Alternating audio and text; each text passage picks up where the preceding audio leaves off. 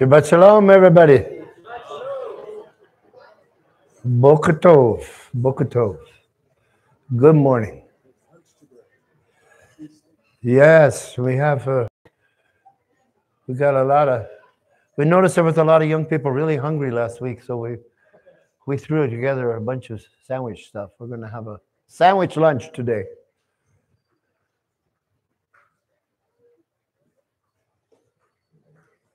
I want to thank everybody for taking the time to come out today. It's a good day. God's sanctified day.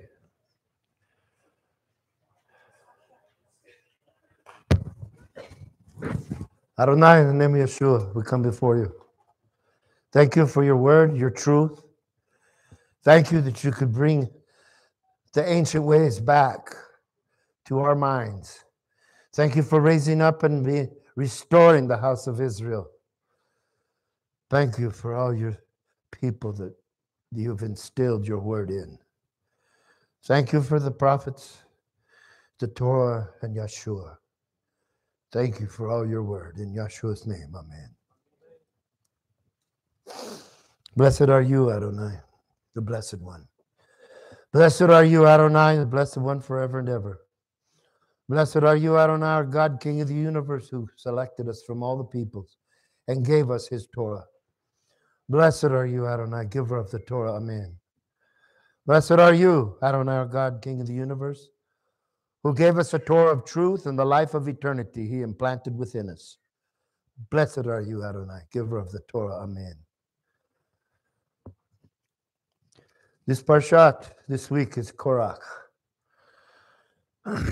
Separate himself, did Korach, son of Yitzchar, son of Kohat, son of Levi, with Datan, Abiram, sons of Elav, and On, sons of Pelet, the sons of Reuven. In Yeshua's name, amen. Baruch Adonai, Eloheinu melech haolam.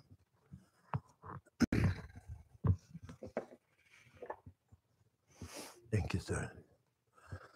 Vayikach Korach ben Yitzchar, ben Kohat, ben Levi, v'Datan v'Abiram, Benai Eliav, ben Pelet, Benai Reuven.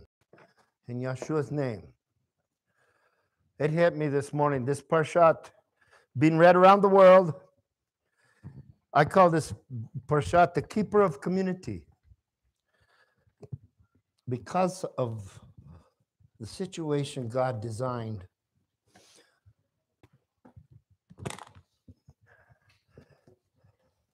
This is where a lot of organizations,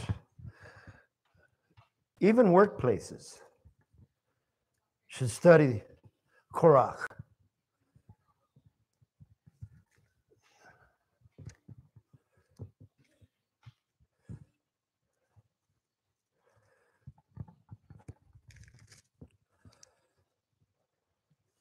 One man got so many people killed so quick.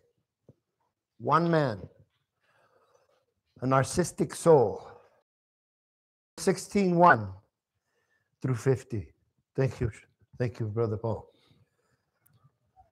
Now Korach, the son of Isar, the son of Kohath, the son of Levi, with Dathan and Abiram, the sons of Eliab, and On, the son of Pelet, sons of Reuben, took men, and they rose up before Moshe with some of the children of Israel, 250 leaders of the congregation, representatives of the congregation, men of renown. They gathered together against Moshe and Aharon and said to them, "You take too much upon yourselves, for all the congregation is holy, every one of them, and the Lord is among them. Why then do you exalt yourselves above the assembly of the Lord?" So when Moshe heard it, he fell on his face, and he spoke to Korach and all his company, saying, "Tomorrow morning the Lord will show who is his and who is holy, and will cause him to come near to him.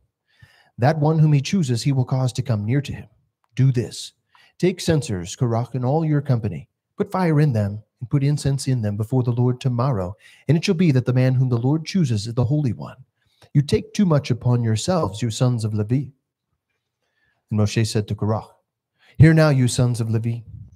Is it a small thing to you that the God of Israel has separated you from the congregation of Israel, to bring you near to himself, to do the work of the tabernacle of the Lord, and to stand before the congregation to serve them, and that he brought you near to himself, you and all your brethren, the sons of Levi, with you? And are you seeking the priesthood also? Therefore you and all your company are gathered together against the Lord. And what is Aharon that you complain against him? And Moshe sent to call Dathan and Abiram, the sons of Eliab. And they said, we will not come up. Is it a small thing that you have brought us up out of a land of flowing with milk and honey, to kill us in the wilderness, that you should keep acting like a prince over us?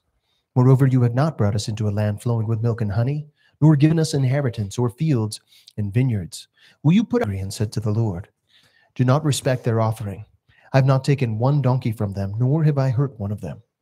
And Moses said to Korach, tomorrow you and all your company will be present before the Lord, you and they as well as Aaron.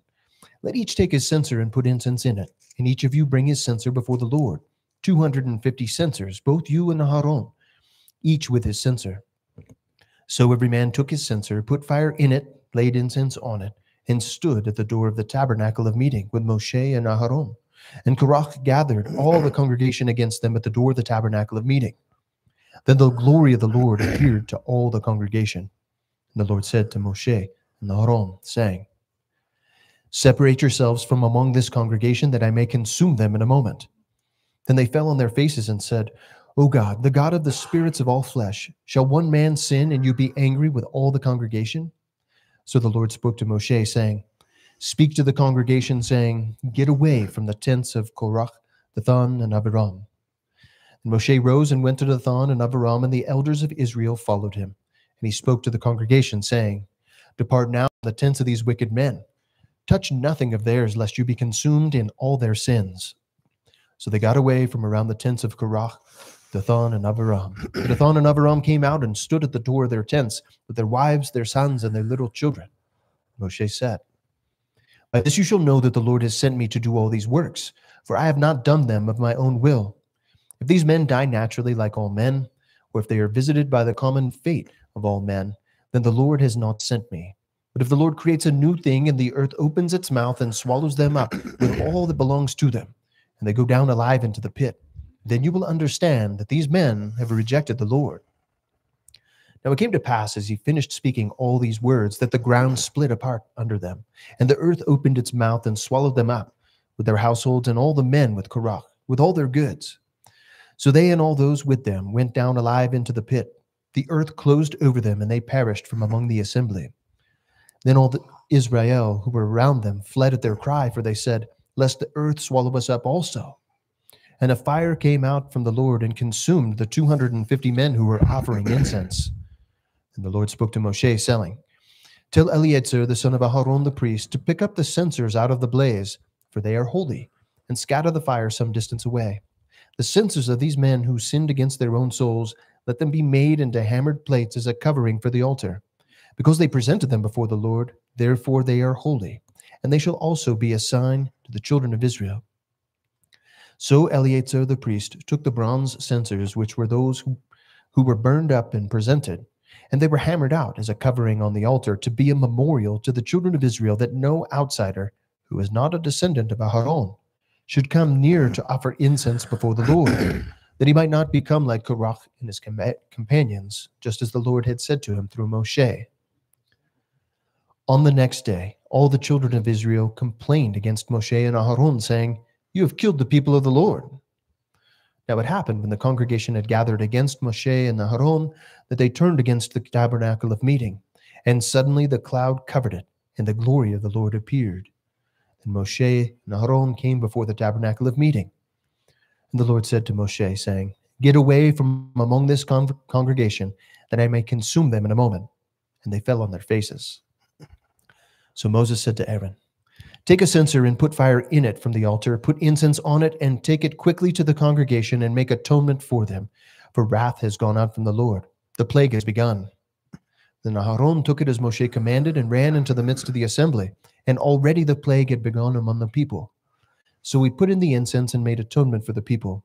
And he stood between the dead and the living. So the plague was stopped. Now those who died in the plague were 14,700, besides those who died in the Korach incident.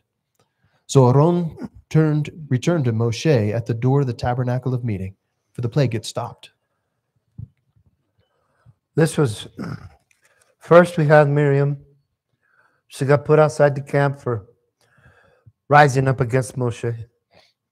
And then we had the 10 spies. And then all that generation was told they're not going into the land. And now this. These past 3 parshas are a perfect example of how hard-headed human nature is. That's just unbelievable. They have the miracles of God in their face, and they still want to rise up against God's appointed leader. All these miracles. The sacrificial service to maintain the Mishkan was one of the main services to Adonai of the Levites. The other one is the role of the palm tree. The Psalms 92, 12 through 15. The righteous shall flourish like a palm tree. He shall grow like a cedar in Lebanon. Those who were planted in the house of the Lord shall flourish in the courts of our God. They shall still bear fruit in old age. They shall be fresh and flourishing, to declare that the Lord is upright. He is my rock, and there is no unrighteousness in him. Who was planted in the house of Adonai? The Levites. They were the only ones that allowed, the high priest was allowed into the Holy of Holies. And they were likened to the cedar of Lebanon and a palm tree. But why the Levites compared to a palm tree? In Numbers 3:6, he says, draw the Levites near. Draw them near. And he shall grow tall like a cedar in Lebanon. A person can be righteous in one of 2 ways. A cedar is tall, strong, beautiful, but it bears no fruit. This stature of this sort is viewed by the ancients as a person who studies Torah and observes mitzvot primarily for their own personal spiritual growth. Second, the Levites, on the other hand, are likened unto a palm tree. Not as tall as a cedar and not as strong, but palm trees bear much fruit. This means a person who studies Torah to share and explain with others and help them to progress. One who is willing to sacrifice their own personal growth time to help others. This was one of the main roles of the Levites. So right off the bat, you can see what Korach was way off because of the one word, narcissism. He was a narcissistic soul. Although narcissism seems modern, it has been around for a very long time. In Greek mythology, Narcissus was known for his beauty and fixation on himself and his outer appearance. The story told about him is after seeing his reflection in a pool of water, he falls in love with it as if it was another human being. The Hebrew names have meaning. The name of Korach is no exception. It means ice, baldness, and frost in hell. How profound. He is no doubt the father of spiritual narcissism. You could say that Korach was a big fish in a big sea. He was a leader of the Kohathites, the most prestigious of the Levites.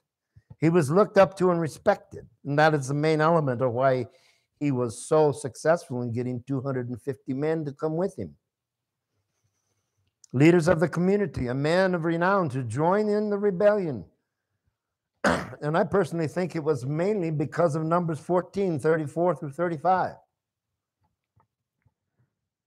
According to the number of the days which you spied out the land, 40 days. For each day you shall bear your guilt 1 year, namely 40 years, and you shall know my rejection. I, the Lord, have spoken this. I will surely do so to all this evil congregation who are gathered together against me. In this wilderness they shall be consumed, and there they shall die. I thought it was amazing. And Moshe sent to call Dathan and Abiram and the sons of Eliab. And they said, we will not come up. It is a small thing that you have brought us out of the land flowing with milk and honey to kill us in the wilderness, that you should keep acting like a prince over us. Moreover, you haven't brought us into the land flowing with milk and honey. And they were the very ones that were scared of it. They twist it. You said they twist it around. They twist the whole concept and blaming Moshe for their mistake. So they were stuck in a bad situation. This week's Torah Parsha shows us the rebellion of Korach, a cousin of Moses. He argues that he is just as deserving of leadership as Moshe, claiming that Moshe took power for self-elevation. In Numbers 16:3, they gathered together against Moshe and Aaron and said to them, "You take too much upon yourselves, for all the congregation is holy, every one of them, and the Lord is among them. Why then did you exalt yourselves above the assembly of the Lord?" In reality, he was accusing Moshe of what he himself was guilty of. It's very, very common today. That's very common. Even within the ministry, I have been accused of things that people were doing themselves. And it's amazing how they'll do that. Moshe, in turn, threatens Korach with powers of God in Numbers 16, 4-7. So when Moshe heard it, he fell on his face and he spoke to Korach and all his company, saying, "Tomorrow morning the Lord will show who is his and who is Kadosh, and will cause him to come near to him.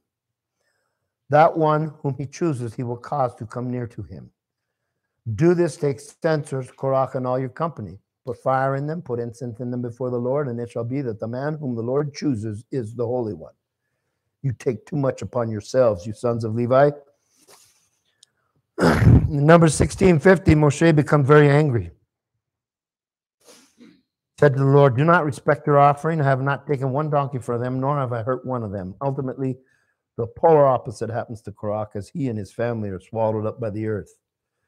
Then the demise of Korach's followers.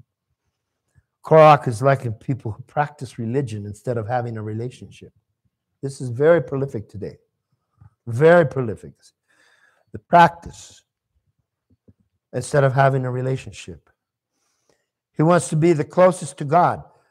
This is what gets me. He actually viewed the closeness Moshe had with God as something he could come in and take. I actually thought he could come in and take that position. I'm like, boy, this guy's got a lot to learn, but he didn't get to learn.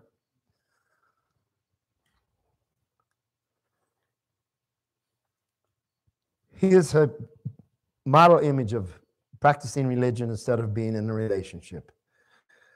Thus, in his mind, being elevated above the rest of the people, likened to the religious one who comes to us with that statement, and I've heard many times, "The Lord gave me a word for you." You ever heard this? Has somebody come up? That's a self-elevating and narcissistic statement. "The Lord gave me a word for you." And I hear that, I go, really? I have ears too. You know, they do that just to elevate themselves, you know, puff up. In the ending, it's about them, not their word. This type of motivation is for God to do something for them. They want religion for their own gain. A relationship with God is God-centered. God is supposed to be at the very core of our lives, with our every action revolving around his will. And the only place we can really know his will is when we go to the Torah. It's an example, it says in Corinthians, for us, not something that was done away with. They want religion for their own gain. But Korach represents the man or woman who comes to a church or synagogue seeking just the opposite. They want God to cater to their needs. It is a man-made and a man-centered religion, religious system. Theirs is a religion that's supposed to cater to them. It is a man-made and a man-centered religion. Enlighten them. Make them feel good. True edification points one deeper into God's word. True edification points one deeper into God's word. Even heaven becomes a place of me, myself, and I. To those that view religion as man-centered, heaven becomes a place with family, friends, golf games, fishing, no matter how they live their life here on earth, with all gathered around each other. I will be with my spouse, my child, my uncle, my pet again. But Yeshua makes it clear when dialoguing with the Sadducees that there will be no marriage in heaven. Yeshua answered and said to them in Luke 20, 34 through 38, the sons of this age marry and are in marriage. But those who are counted worthy to attain that age and the resurrection from the dead neither marry nor are given in marriage, nor can they die anymore, for they are equal to the angels and are the sons of God, being sons of the resurrection. But even Moshe showed in the burning bush passage that the dead are raised when he called the Lord the God of Abraham, the God of Yitzchak, and the God of Yaakov.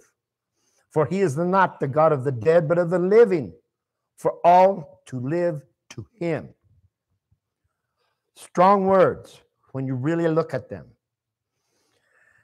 Also in Luke, we have a proof that what Moshe said, the God of Abraham, the God of Isaac, and the God of Jacob, they are still alive.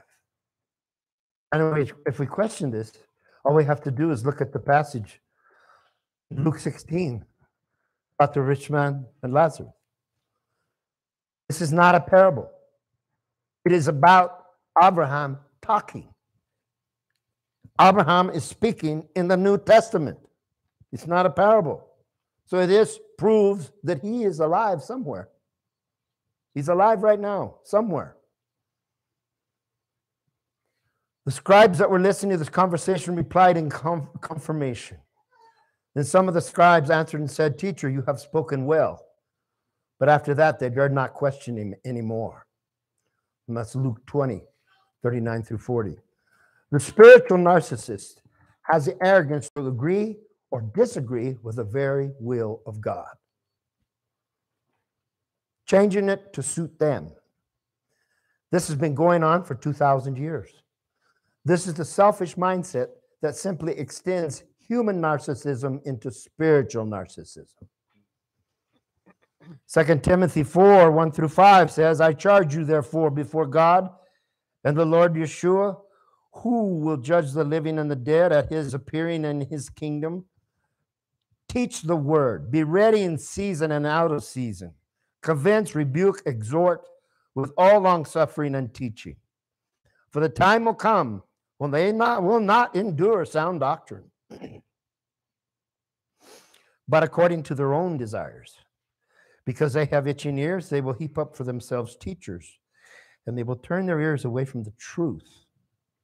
They'll turn their ears away from God's teaching and instruction, his way of life he has for man, and be turned aside into fables. But you are to be watchful in all things, endure afflictions, and do the work of an evangelist, fulfill your ministry. We got to take that word evangelist and go back to the first century. Great, big, fat difference between evangelists in the first century and today. First of all, evangelists in the first century took every opportunity they could to point people into the Torah, Yeshua and the. As I said before, when I first got saved, had they told me, go to Genesis and start there, I would have been 100 miles ahead of where I am today. I would have been so much further ahead. By coming into the fullness of the Torah, then we get the rest of the story. We see how it all fits. Understanding the ancient forms of study, the part is, it all fits.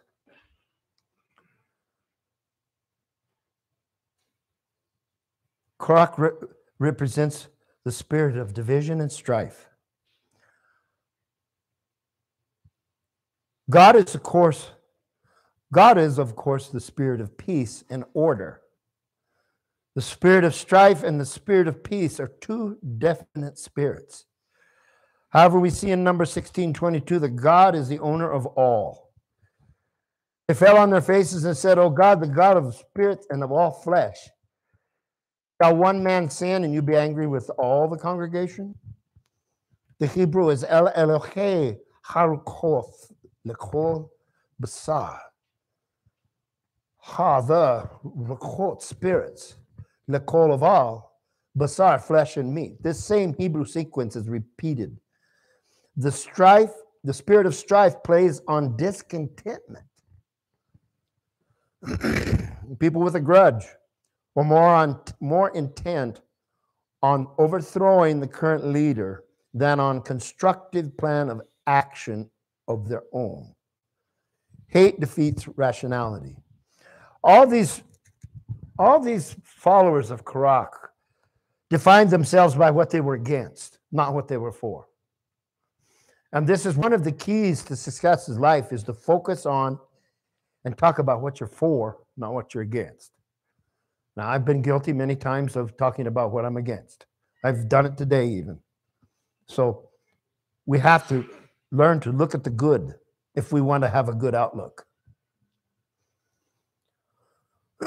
Injured pride, the feeling that honor should have gone to myself, not him, has led to destructive and self-destructive action for as long as humans have existed on earth. We see a picture of this type of jealousy when Peninnah would provoke Hannah for Samuel, when Saul was against David, the brothers were against Joseph, and the Sanhedrin were against them. This shot, and after Aaron's rod, Bud again separates the two spirits. And the Lord said to Moses, bring Aaron's rod back before the testimony, to be kept as a sign against the rebels, that you may put their complaints away from me, lest they die. Here, God separates the two spirits again. We might assume that Korach, being a Levite, that there was disconnection between God and his Levites. God had set them apart to serve him in the temple. That is why Moshe questioned Korach. Isn't it enough that you're serving as a Levite? Some people just want to have it all, don't they? What does Scripture tell us about the spirit of strife? In Romans 16, 17 through 18. Now I urge you, brethren, note those who cause divisions and offenses contrary to the doctrine which you've learned. What was the doctrine that they learned? Go right to John. Yeshua said it. My doctrine is not mine, but is of him who sent me. So we always got to remember that when it's talking about doctrine in Scripture, not what some theologian came up with. For those who are such do not serve our Lord Yeshua, but their own belly, and by smooth words and flattering speech deceive the hearts of the simple. One man got so many people killed so fast. The Haftarah for this, the Brit Hadashah Haftarah, the renewed covenant, it's a letter from Judah. And he speaks of this attitude. But it's very interesting when we go to Jude, because this was from Judah to first century believers. So in here we get a picture of what the way they looked at Korach in the first century. So let's go ahead and read Jude. Thank you, Paul. Jude, a bondservant of Yeshua HaMashiach and brother of James. Those who are called, sanctified by God the Father, and preserved in Yeshua HaMashiach. Mercy, peace, and love be multiplied to you.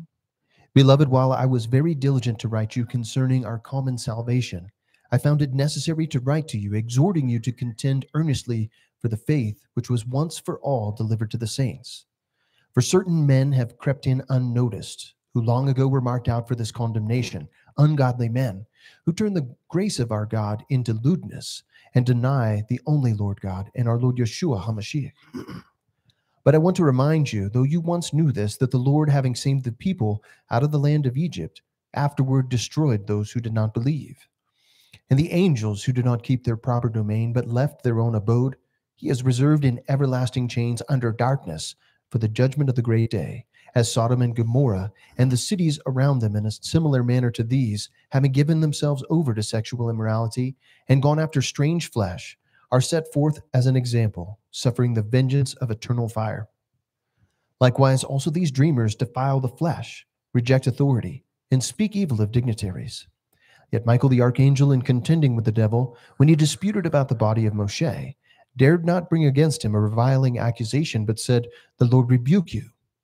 But these speak evil of whatever they do not know, And whatever they know naturally, like brute beasts, in these things they corrupt themselves. Woe to them! For they have gone in the way of Cain, have run greedily in the error of Balaam for profit, and perished in the rebellion of Korach. These are spots in your love feasts, while they feast with you without fear, serving only themselves. They are clouds without water, carried about by the winds, late autumn trees without fruit, twice dead, pulled up by the roots. Raging waves of the sea, foaming up their own shame, wandering stars for whom is reserved the blackness of darkness forever.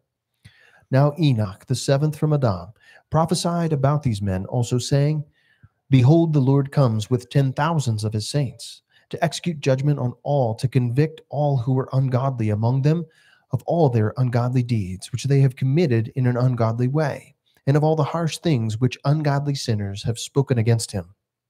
These are grumblers, complainers, walking around according to their own lusts. They mouth great swelling words, flattering people to gain advantage. But you, beloved, remember the words which were spoken before by the apostles of our Lord Yeshua HaMashiach, how they told you that there would be mockers in the last time who would walk according to their own ungodly lusts. These are sensual persons who cause divisions, not having the Ruach HaKodesh. But you, beloved, building yourselves up on your most holy faith, praying in the Holy Spirit, keep yourselves in the love of God, looking for the mercy of our Lord Yeshua HaMashiach unto eternal life. And on some have compassion, making a distinction, but others save with fear, pulling them out of the fire, hating even the garment defiled by the flesh. Now to him who is able to keep you from stumbling, and to present you faultless before the presence of his glory with exceeding joy, to God our Savior, who alone is wise, be glory and majesty, dominion and power, both now and forever. Amen. Verse 3. He said, Beloved, while I was very diligent to write to you concerning our common salvation, I found it necessary to write to you, exhorting you to contend earnestly for the faith, which was once for all delivered to God's people. Obedience. Paul writes a letter to the believers in Rome. Now remember, there were no churches. It was all synagogues. Not for 300 plus years. There was no such thing as a church. Romans 1:5. Through him we've received grace and apostleship for obedience to the faith among all nations. Amen. Obedience to the faith is a very interesting term. The obedience that comes from trusting Adonai and trusting his word. Acts 6:7 has a very important display for us. Then the word of God spread, and the number of the disciples multiplied greatly in Jerusalem, and a great many of the priests were obedient to the faith. Now we got to stop and think for a minute there. Many of the Kohanim became obedient to the faith. Does that mean that they joined a new religion? No. Like the joke at the Holy Sepulchre. The Torah told me. He walked in the Holy Sepulchre and he just loves that building because it's so. And he said, the joke here is this is where the Christians believe Jesus became the first Christian. They joke about it in Israel.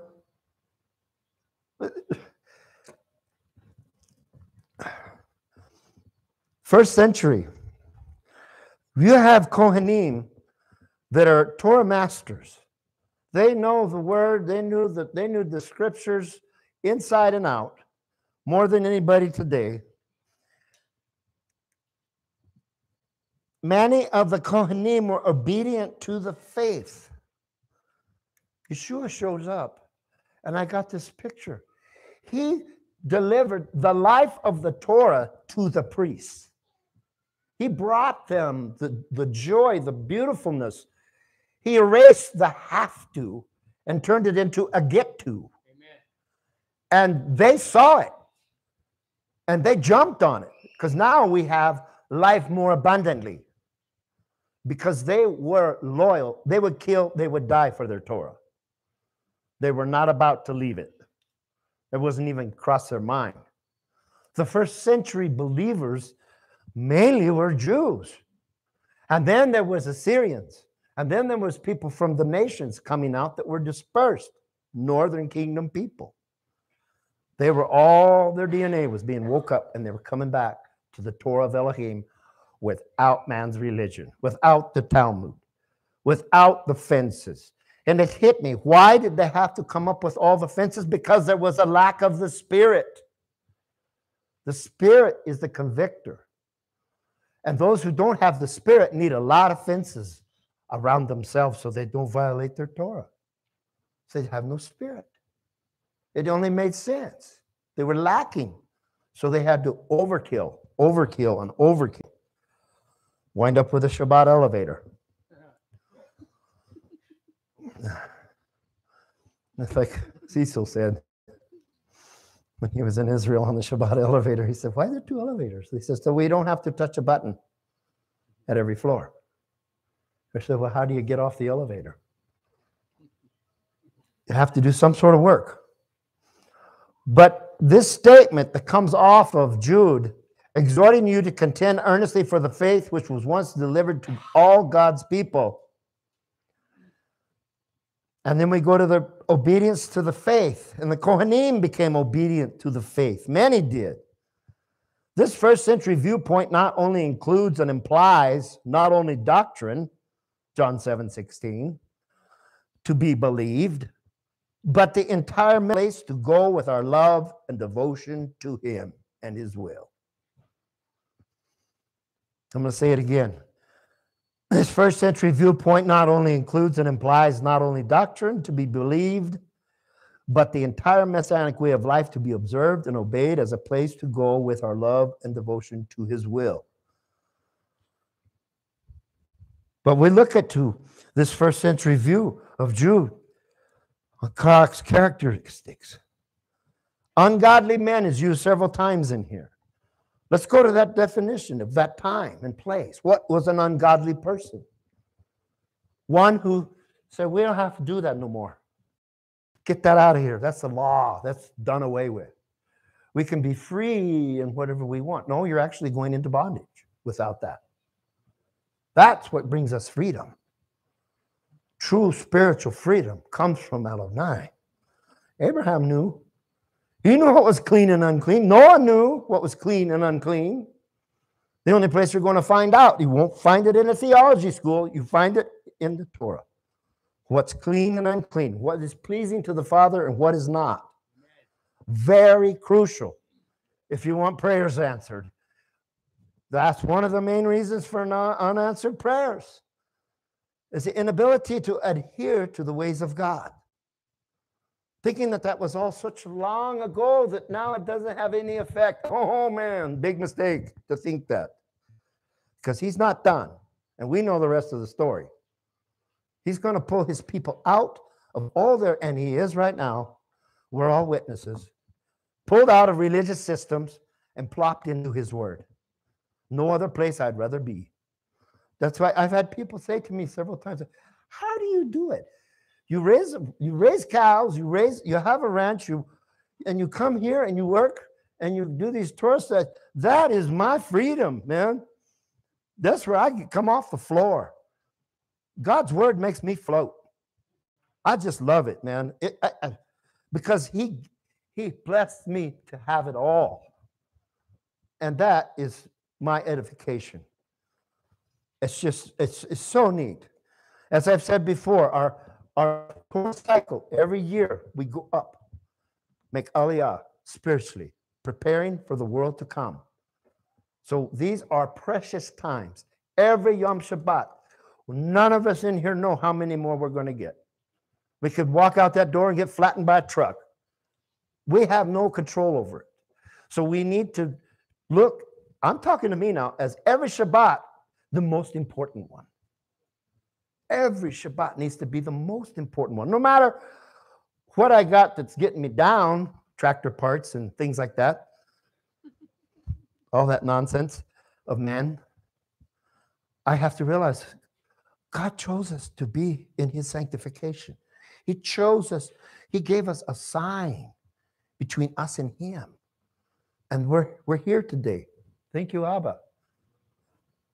Your time that was sanctified in Genesis at creation. Thank you.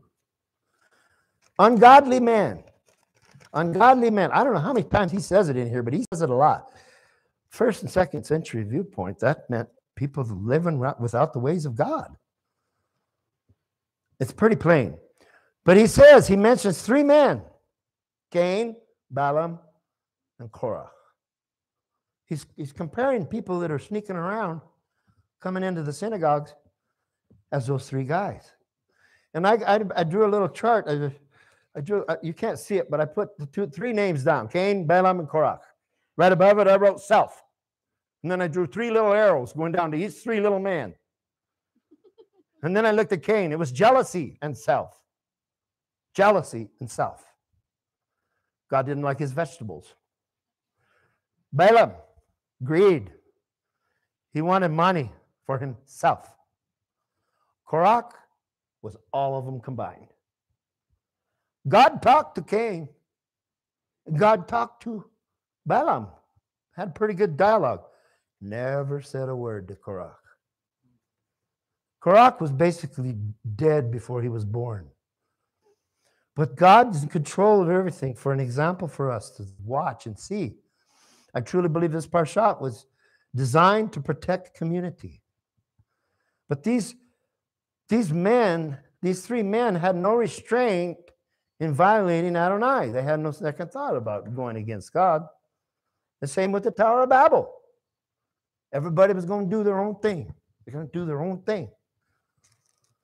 God spoke to Cain and Balaam, but he did not speak to Korach. Matthew 7, 15 through 20. That's my haftarah. Brother Shah. You beware of false prophets who come to you in sheep's clothing, but inwardly they are ravenous wolves. You will know them by their fruits. Do men gather grapes from thorn bushes or figs from thistles? Even so, every good tree bears good fruit, but a bad tree bears bad fruit. A good tree cannot bear bad fruit, nor can a bad tree bear good fruit. Every tree that does not bear good fruit is cut down and thrown into the fire. Therefore, by their fruits, you will know them. By their fruit, you will know them. Beware of false prophets. I'm going to say it again. There's two types of prophets.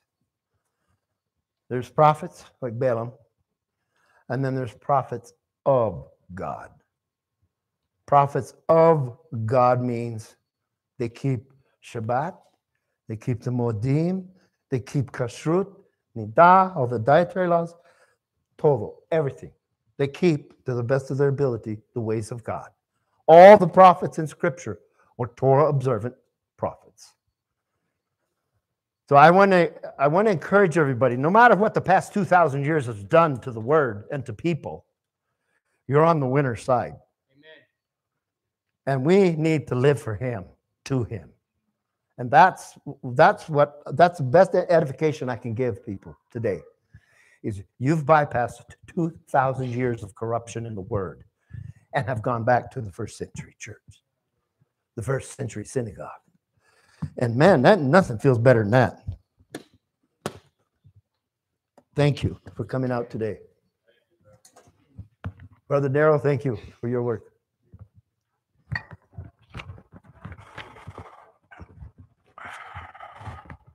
Shabbat Shalom. Trying out a new voice today. So thank you. I always count on kinfolk to give you the good word, right? The Haftorah for this is for Korach. It has to do with the Saul becoming king. But I want to start out with, is there an element of worship in submitting to authority? Is there an element of praise in submitting to authority? But most of all, is there an element of sacrifice in submitting to authority? And we're going to try to connect those dots and show you. It makes it very difficult in our society and in the decades, if not centuries, that our minds have been groomed to our individualism, that life is about me.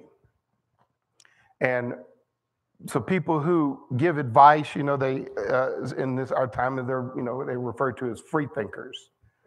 And they like to say things like, I'm sure God wouldn't mind if you fill in the blank. And we're going to see how that's dangerous. Is everything that is appointed of God, is everything that is anointed his idea? And you may find a strange twist in the scriptures when it comes to this, in the anointing of Saul, king over Israel, the first king.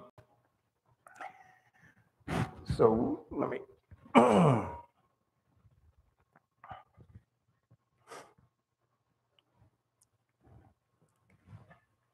So the Haftarah comes from 1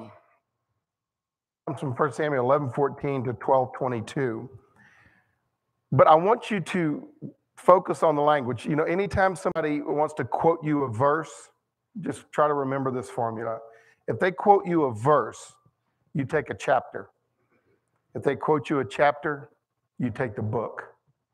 If they quote you the book, then you have problems. If you're in disagreement over the full context of the Word of God. Excuse me.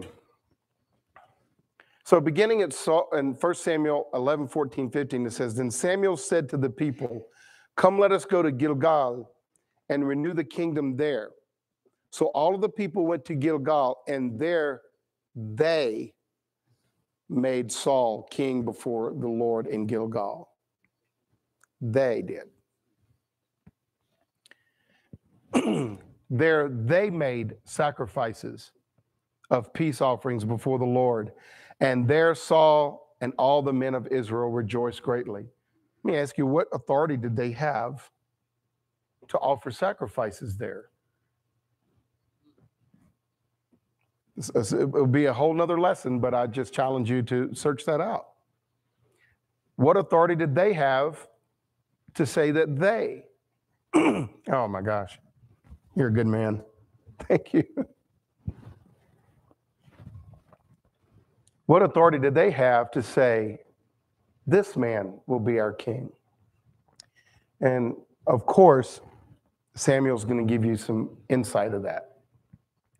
And in 1 Samuel 12, beginning of verse 1, it says, Now Samuel said to all Israel, Indeed, I have heeded your voice and all that you said to me, and have made a king over you.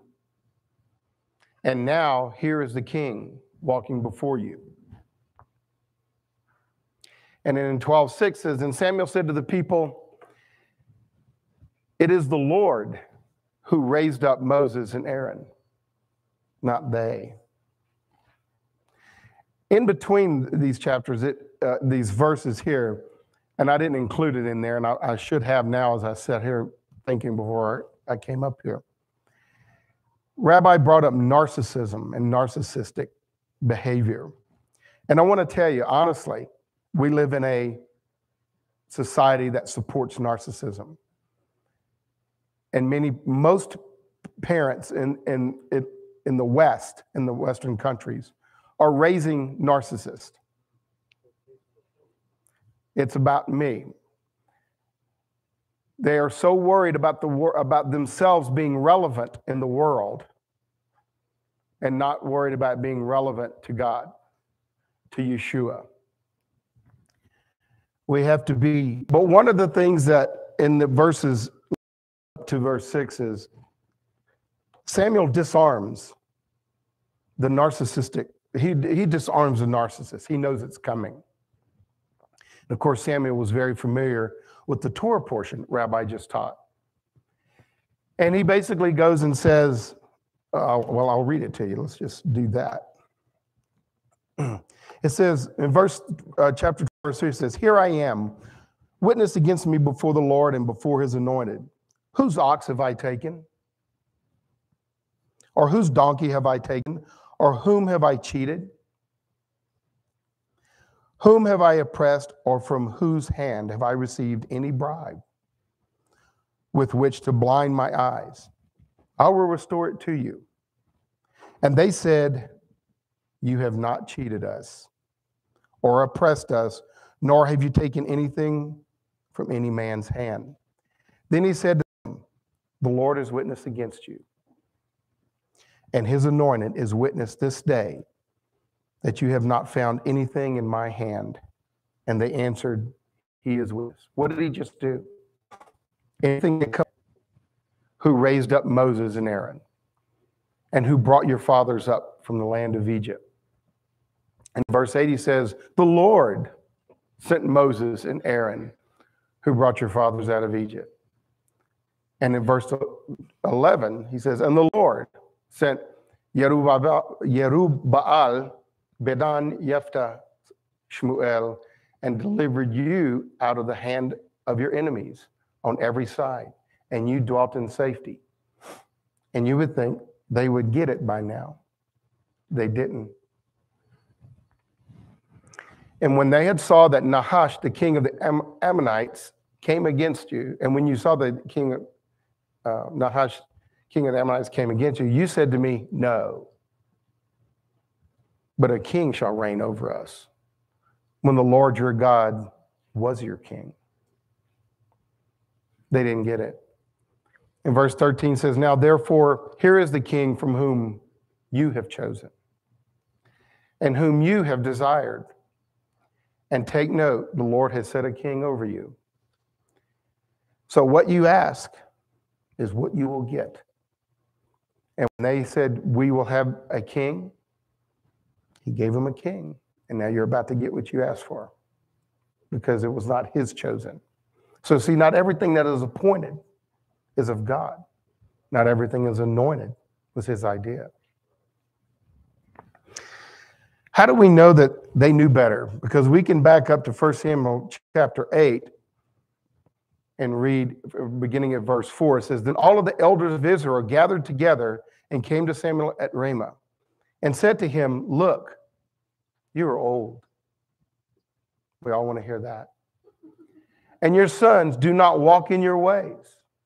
Ooh, that's narcissistic behavior. See, you find fault. You're old. Your sons don't even walk in your way.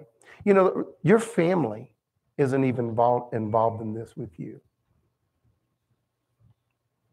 Sound familiar? We all have family members that are not willing to judge us like we want to be like them. Look, they have armies and kings. We need to have the same thing. Can you hear the whining in that? And in verse 7 it says, and the Lord said to Samuel, heed the voice of the people in all that they say to you, for they have not rejected you, but they have rejected me, that I should not reign over them. You've asked for Saul, and you are forsaken your God. You're going to get Saul. Verse 10 said, so Samuel told all the words of the Lord to the people who asked him for a king, and he said, this will be the behavior of the king who will reign over you. He will take your sons and appoint them for his own chariots and to be his horsemen, and some will run before his chariots. He will appoint captains over his thousands and captains over his 50s, and will set some to plow his ground and reap his harvest, and some to make his weapons of war and equipment for his chariots. He will take your daughters to be perfumers, cooks, and bakers, and he will take the best of your fields, your vineyards, and your olive groves, and give them to his servants. He will take the 10th of your grain and your vintage, and give it to his officers and servants. And he will take your male servants, your female servants, your finest young men, and your donkeys, and put them to his work. You're going to get what you ask for. and he will take 1/10 of your sheep, and you will be his servants. That's what you're getting with Saul. And Saul did not disappoint. In verse 18 it says, and you will cry out in that day because of your king, whom you have chosen for yourselves, and the Lord will not hear you in that day. You've made your choice.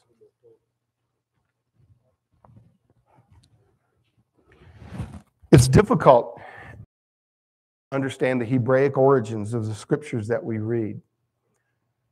At the very least, I can say that if you're reading these Torah portions and these Haftorah portions and you're still here after so long a time, we are in a struggle together to understand these things because we were not raised in that culture.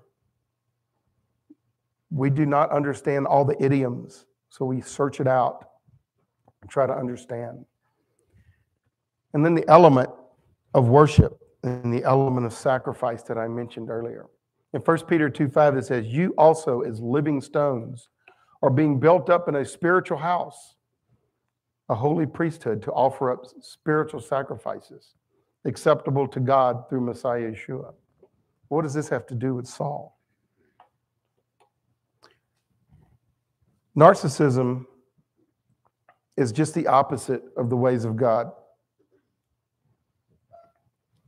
In Romans 12:1, it says, I beseech you therefore, brethren, by the mercies of God, that you present your body as a living sacrifice, holy, acceptable to God, which is your reasonable service. You have to understand when you see sacrifice and worship, they go hand in hand. The sacrifices were slain at the door of the sanctuary. You weren't getting into that intimacy until something of value was lost and the blood was poured out from that animal at that time. In a spiritual sense, we are not going to get intimacy until we present ourselves as the sacrifice. In a spiritual sense, we are not going to have any sanctification in the sanctuary. We're not going to have any peace until we put away our narcissism, my narcissism. People say, well, my self-desires rose up. Man, your self-desires were already off the charts, like mine. Because that's how we were raised.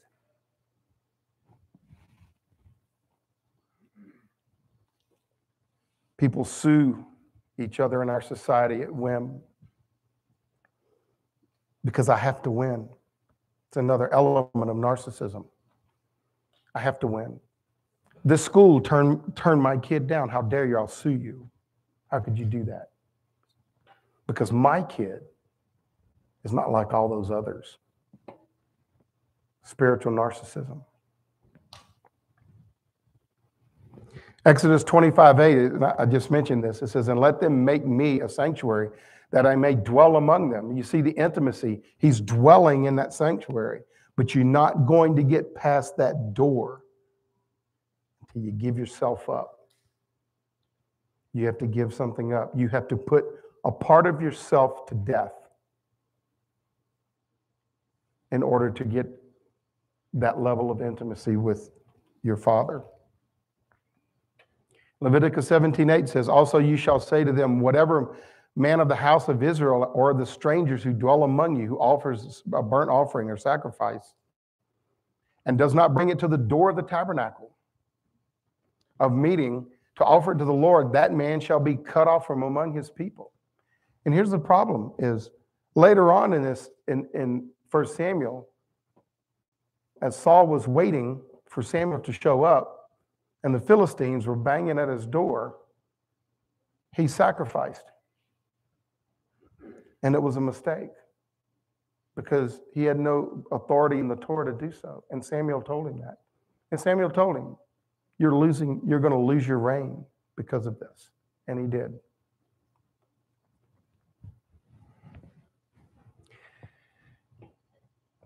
Authority in the kahal, in the assembly, here, us, you and me, we come here together, and honestly, we serve each other. You edify my life. I do my best to serve you in whatever way I do. I'm not really sure, but in 1 Corinthians 3:16, 17, we're going to learn that this doesn't necessarily mean what we think it means, because we're going to put the Hebrew to the test on this verse, these verses. It says, "Do you not know that you are a temple of God, and that the Spirit of God dwells in you? If anyone defiles the temple of God, God will destroy him, for the temple of God is holy, which temple you are." That sounds narcissistic, does it not? It's about you being the temple. Let's look at the Hebrew and see what the Hebrew text says.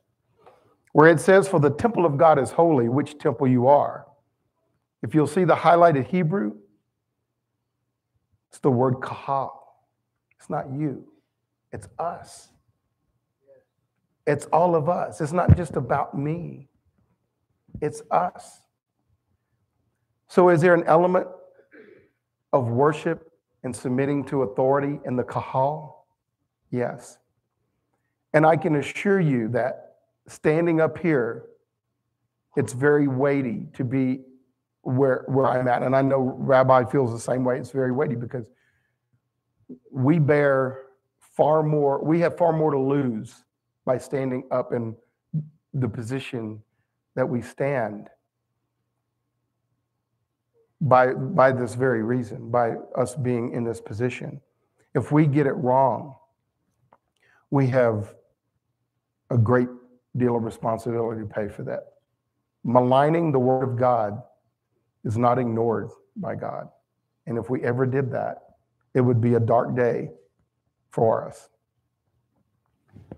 So if you look at it now, and if it says, "For the temple of God, the kahal of God is holy," which temple, the kahal, we are, is really what it in Hebraically should read.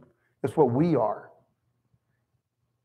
Remember, he raised a people, he raised nations, he raised leaders among those people, but they were of those people.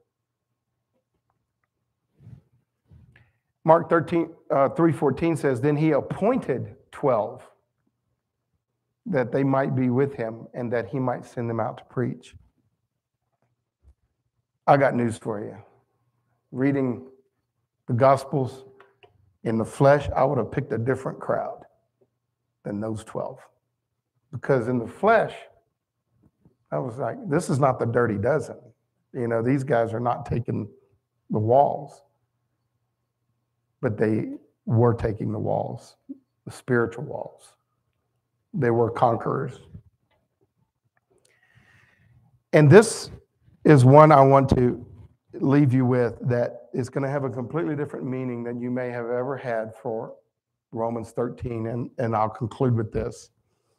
Being in law enforcement all the years I was in law enforcement, they used to love Romans 13 because it somehow validated the occupation, the career, and that we were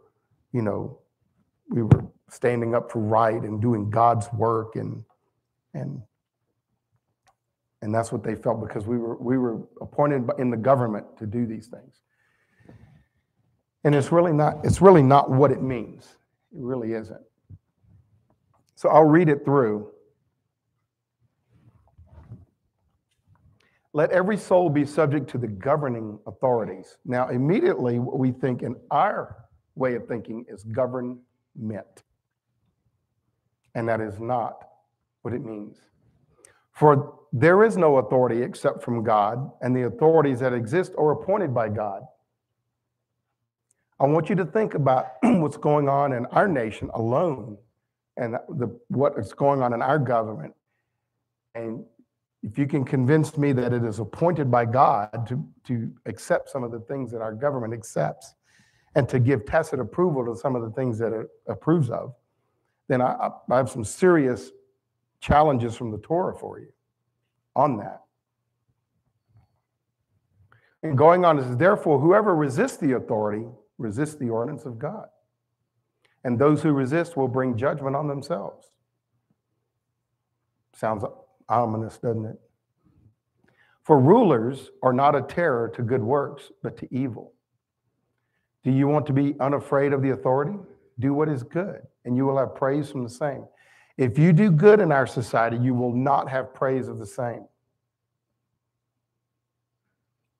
You will not. You will be hated by your government for doing what is good in these days. For he is God's minister to you for good. This is the one that they always threw at us when I was a cop. So I was a minister for good. It sounded so wonderful. But if you do evil, be afraid, for he does not bear the sword in vain, for he is God's minister. And I got news for you. Being in law enforcement for a long time, very, very few of them would have fit the God's minister description. An avenger to execute wrath on him who practices evil. This is about the kahal. That's what this is not talking about, submitting to government. It's a submitting to the kahal, us submitting to each other. We look to each other for validation that we are living the Torah life. That doesn't bode well for us, because we're like, how that's my business. It's nobody else's business but mine, what I do. But in the kahal, we are each other's business. We really are. Who would we be if we allowed someone that is spiritually poisoned to sit in here and remain in here and poison everybody in here? What, do we not have duty for something like that? Surely we do. So I hope it's been somewhat of enlightening and may have changed your viewpoint, especially of Romans 13. It doesn't exactly mean what we think it means. So Shabbat Shalom, and thank you very much.